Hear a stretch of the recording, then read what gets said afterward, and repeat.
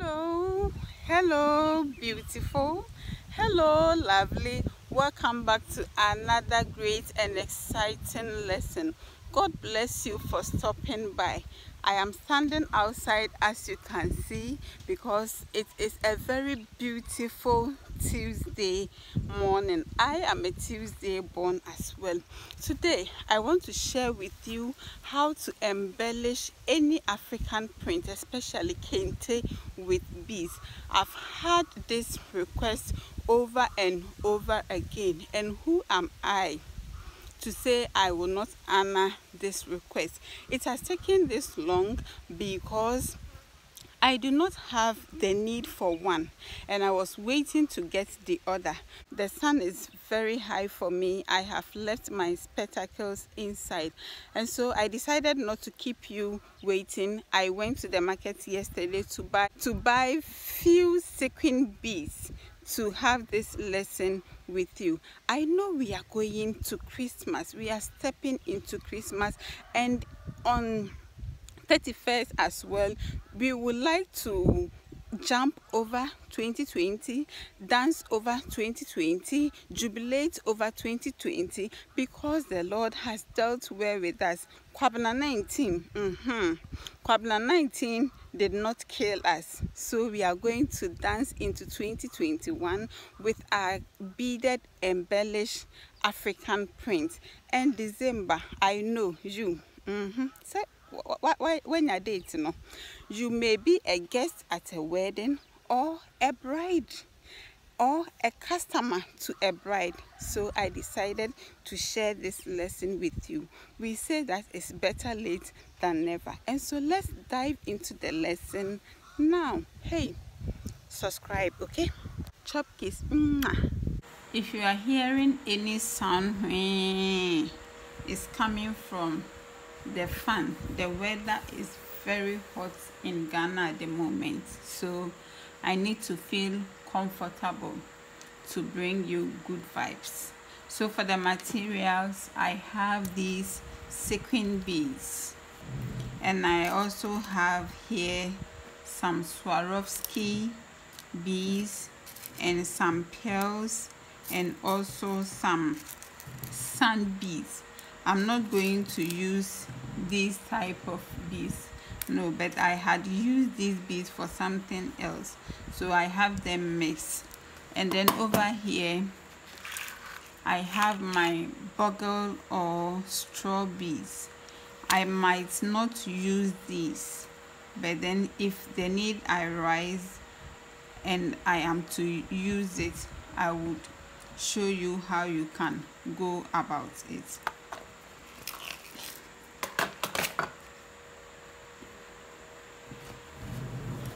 I'm also using a thread, a needle with the fishing line 0.3. I did not double the fishing line. I am using only one. It's not double. So I have made a knot at one end of the fishing line. I'm going to start from here. And then over here I have my bugle or straw beads. I might not use these, but then if the need arises and I am to use it, I would show you how you can go about it. So before you get the beads, you have to take a sample of the material to get the colors right. Either than that, you may not get the colors of the bead right if you guess. So the sequin beads, they have the mixed type and they also have the single type. And so like this one, I bought them separately. So you need to buy, for especially here, so you need to buy these three colors together with the sand beads or the pearls. Sometimes the customer would want, say, this side all green, all yellow, all blue. So you have to buy the corresponding color of the sun bead or the Swarovski or pearls that you'll be using with each of the color of the sequins. Yeah, the sequins.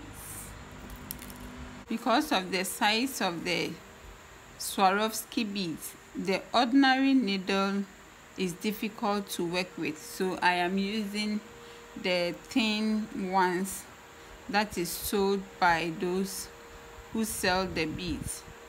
And even that one, to have it go through the hole in the needle, you have to flatten the tip of the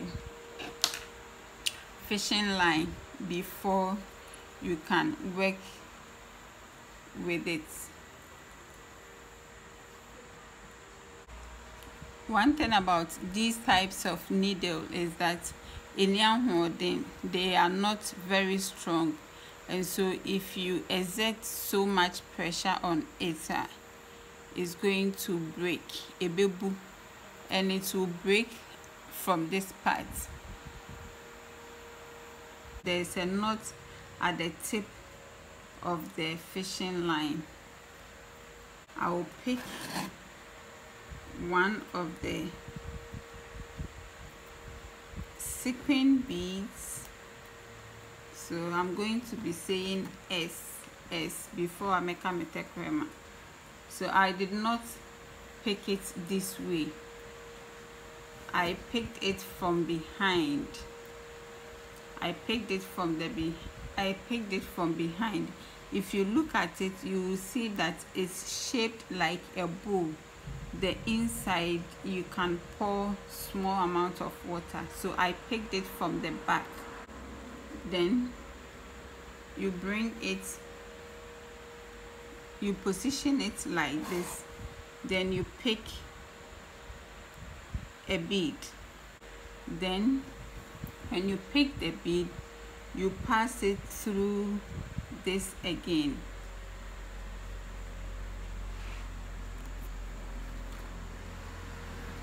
Then you go to the next.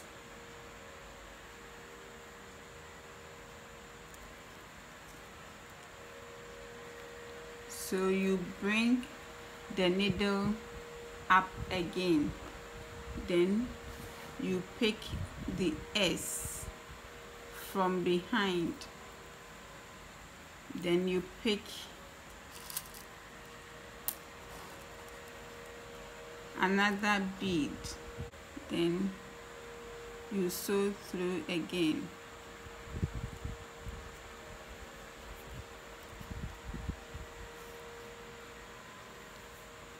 And this can also take days to be completed.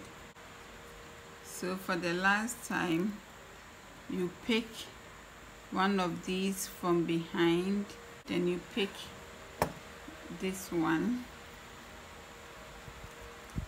and then you miss the bead, you miss the Swarovski, then you enter the sequin again. So this is what we have. I am going to do the gold, and then I'll come to show you the green. Maybe the contrast in the green will make it more visible than the gold. For almost close to an hour, this is what I've been able to do, and I know it's beautiful.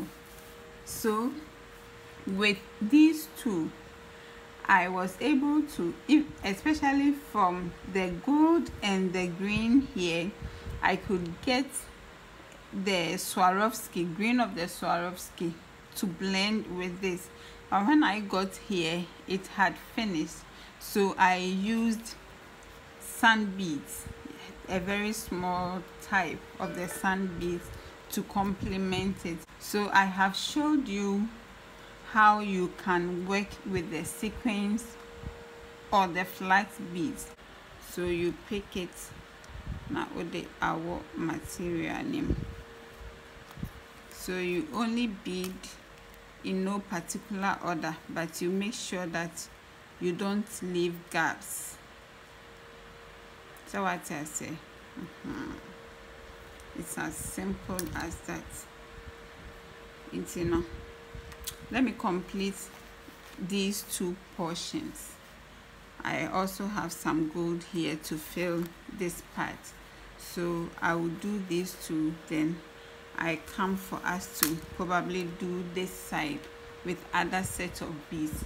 This is what I have been able to do, but trust me, I will prefer these ones to the crystal. I don't know whether because they are big, maybe Swarovski would do, because the crystals is heavier than these ones, and naturally Kente upamuria, it becomes heavy, and so if you are to add all these, then the bride is going to carry lots of load.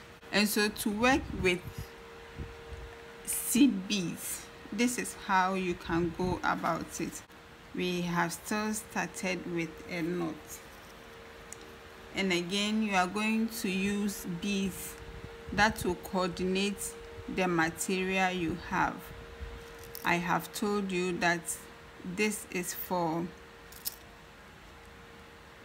how is it even called? This is just for example, let me put it that way.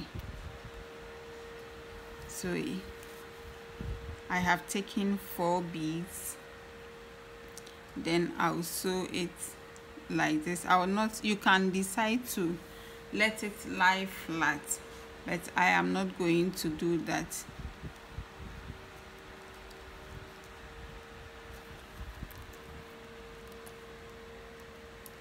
Then I'll count maybe 4 or 3. Okay, let me make it even. So another, we have still started with a knot, and again you are going to use beads that will coordinate the material you have. I have told you that this is for how is it even called? This is just for example, let me put it that way. So I have taken 4 beads, then I'll sew it like this. I will not, you can decide to let it lie flat, but I am not going to do that.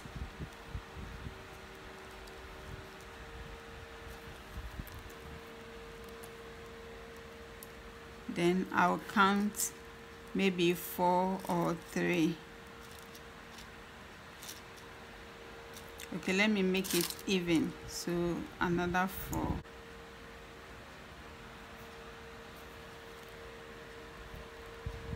Okay, so let me do that part quickly off camera.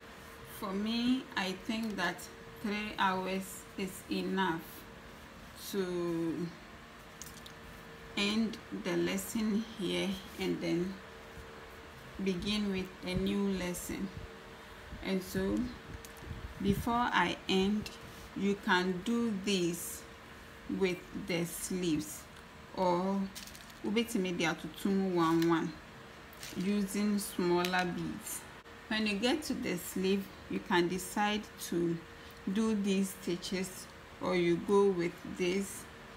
This will make it too heavy, or you go this way, you separate them, you put them 1-1-1-1, and then here too you can decide to give it a green sequin, then you put another color. You can also decide to mix the sequins and then blend it with yellow. You put gold on top throughout, like I put gold on top of this one, but you go for mixed colors. So we are moving to the hand or the sleeve. We are moving to the sleeve. Okay, so if this part is also, yeah, the front view of the kaba, so we are, should I